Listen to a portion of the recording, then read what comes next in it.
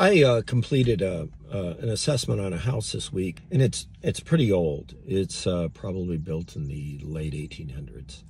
And so there are some issues that anytime you own a house like this, you really need to think about. Here's the thing about older houses. Most, in fact, all of them are built with lath and plaster. So when you deal with lath and plaster, you have to have a binding agent. So they used to use either horsehair or they used asbestos. And the quantity of this binding material will change whether you're talking about walls or a ceiling, because gravity is always pulling a ceiling down. So I was in this basement and looked up, and there's this classic lath and plaster gray kind of looking material, and it's collapsing. It's falling down off of it.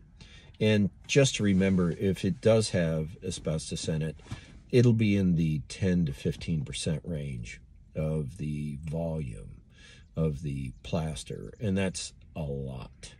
So if you're a homeowner, you know, you can expose yourself to anything you want. There aren't any laws saying you can't do anything to yourself. But if you hire somebody, say, to pull this plaster down because it's going to never end, you really need, you're required to know whether or not that's asbestos containing. So you have to have somebody who has a state license to collect samples. Generally it's 3 or 5 samples depending on the square footage. And also remember that the laboratory has to analyze each layer of materials. Normally there's you have your lath, which is the wood, then you have a coarser material, and then you have a smooth finishing surface. And so you collect one sample, you get 2 laboratory results. So just be aware of that. If it's horsehair, you really should just simply know whether or not you have a problem. If you choose to do the work yourself, you should still know that you're dealing with an asbestos issue.